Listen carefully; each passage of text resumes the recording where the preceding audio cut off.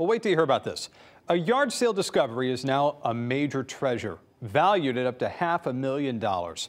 Fox 61's Shara Taylor has more on this rare find and how you can check to see if your garage sale antique could be worth a whole lot more.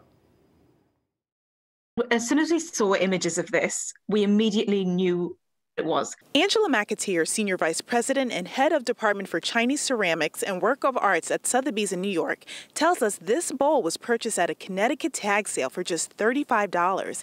It's estimated to be worth between $300,000 and $500,000. So the bowl itself dates to the early 15th century, product made during the reign of the Yongle Emperor, who certainly in terms of Chinese history is one of the all-time great emperors. Blue and white porcelain production during his reign reached its zenith. The bowl itself was made during these years, so we're looking at between 1402 to 1424 for the early Ming imperial court. McAteer says she is unsure how the bowl drifted west, but a gentleman found the bowl at a yard sale near New Haven last fall. It's completely unknown to us, I'm afraid, and a little bit of a frustrating mystery. How this piece would have journeyed from really one of the courts of the early Ming Empire to a flea market in Connecticut.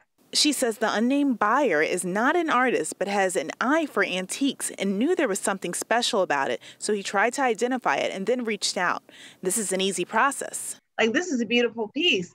It could be worth a lot. How do I find out? Google has a function called Google Image Search, where you basically upload an iPhone shot of whatever you have, and then it compares it to whatever is on Google, whatever similar there is, and it can already help you to identify what you have.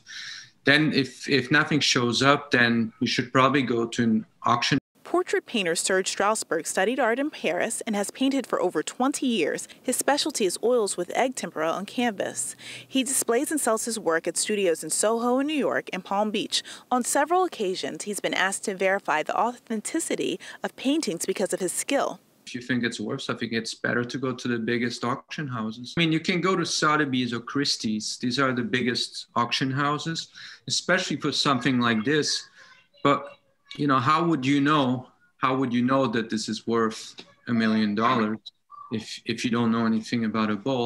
He says to do research, and the more information you have, the better chance you have of selling it and the piece being accepted, because auction houses don't accept everything and some charge. He says have good photographs of the back and sides of the item and a close-up of the signature of the artist, a copy of where it was bought, and proof of sale. He says he has previously sold paintings with Sotheby's. Sotheby's has a complimentary service to give appraisals and a handy website.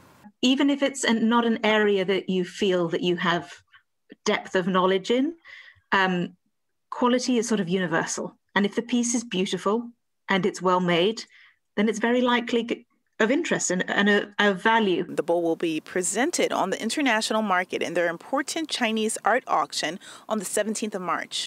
Proceeds will go to the seller and a commission to Sotheby's. Reporting in Hartford, Shara Taylor, Fox 61 News.